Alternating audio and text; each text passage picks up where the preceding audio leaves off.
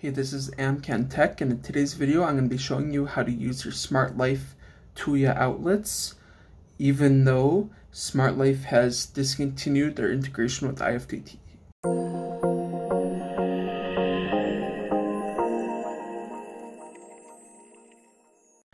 I am basically using it with Tasker and Ifttt to send a webhook, send a post request to the webhook on Iftt's server to shut off or turn on the outlet based on my battery life on my phone.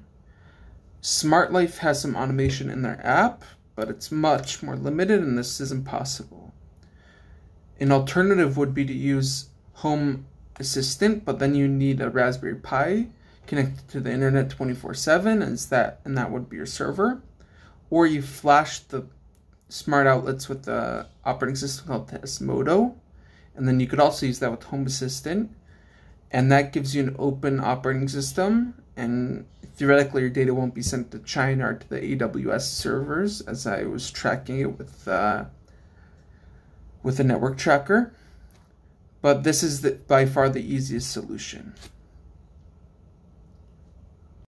I've opened the brilliant smart lighting app.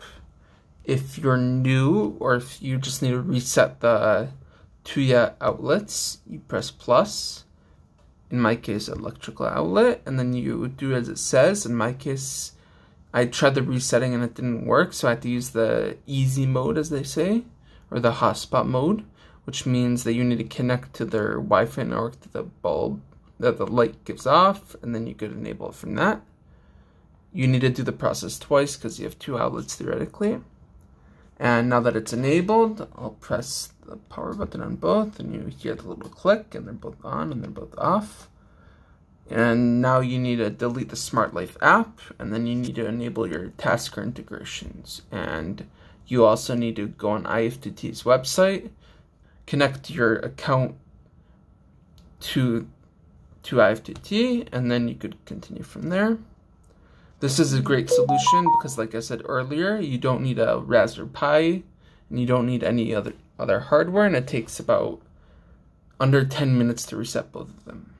Okay, and that wraps up today's video. Links will be in the description for all the services that I mentioned, where you can buy the outlets, Brilliant Life, and Iftt's website.